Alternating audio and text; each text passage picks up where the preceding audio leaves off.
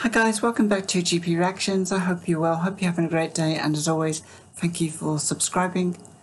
So I'm now going to be listening to a track by Deep Purple. I think it's the first time I've reacted to Deep Purple on this channel, and this track is called Never Before. It was taken from the album Machine Head, and it entered UK Top 40 on the 1st of April 1972. So Deep Purple at this point, I think they comprised of Ian Gillan, Ritchie Blackmore on guitars, Roger Glover on bass, Jon Lord on the keyboards, and Ian Paice on drums. So yeah, without further ado, I'm looking forward to listening to this. It wasn't a huge hit in the UK, but I think it was around about that time in the early 70s when there was quite a bit of rock in the UK Top 40 and in popular music in general, with the likes of not only Deep Purple, but I think you had things like Hawkwind and probably groups like Black Sabbath as well. So yeah, without further ado, me rambling on, I'm going to press play and see, and hopefully this won't get blocked.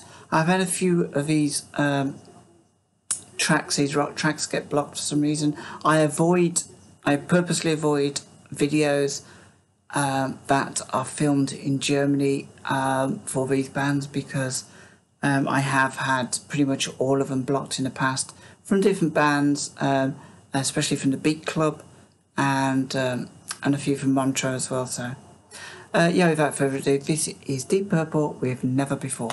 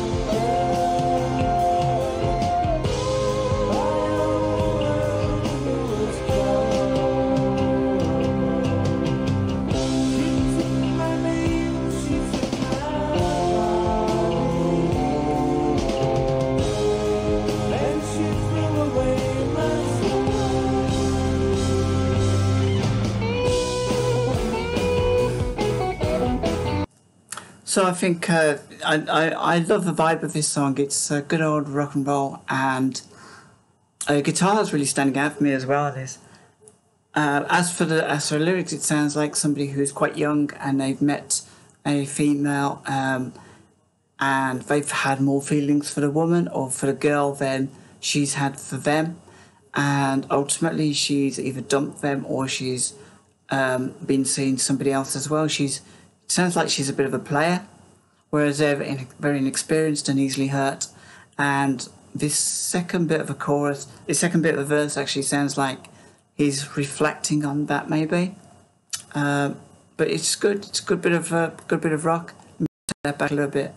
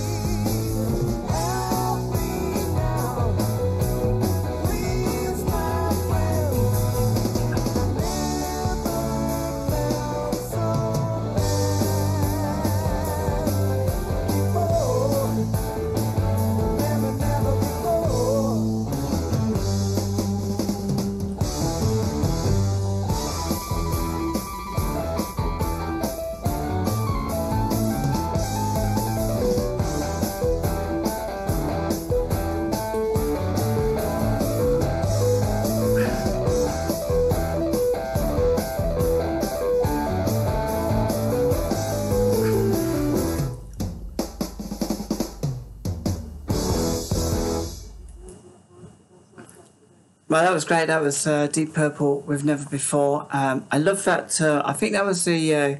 I thought it was a guitar at first, but that was sounded like the keyboards. So that would have been Jon Lord.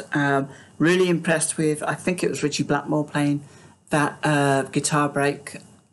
I might be wrong. I'm not sure if Ian Gillan was a guitarist on this or whether he was just a lead vocalist. But it was a really nice song about... young love, and as they get older, you can sort of look back at those naive emotions that we had, which felt very deep and real. And it's no surprise actually why a lot of young people get very emotionally cut by what happens in life. I think young people. I mean, back in the day, it was probably just. Your biggest issue was very little when you're younger, and being in love was probably the first time that you really get hurt. I think these days there's so much other things going on with young teenagers and young adults that it's kind of no surprise that their emotions are on a roller coaster. I'm sort of like digressing a little bit. This is a really good rock song. I've only ever heard one, maybe two Deep Purple songs. The second Deep Purple song, I can't think of what it is, but that was in the 80s. And prior to that, the other one was the famous Smoke on the Water. So I'm really curious as to know whether the lineup, whether the members of the band in 1972, how many of them were still in the band in 1977 or 1976, 77, when I think Smoke on the Water came out. I know I've heard of Ritchie Blackmore, and so I know that he went on to Rainbow, if I'm right. Correct me if I'm wrong. And I've seen Ian Gillan on Top of the Pops as a solo artist, so yeah, I'm gonna maybe I'll wait to read your comments first before I have a look at the history of the band, and but yeah, I'd be interested to know what happened to all these members post 1972. How long were they together, and maybe who stepped in to fill their roles if they left. So guys, yeah, let me know what you think about this song, about his band. Do you want me in the comments below? If you have any recommendations, I'm all ears. I love a bit of rock, and yeah, for sure. Have a great day, and I will speak to you soon, and take care of yourselves.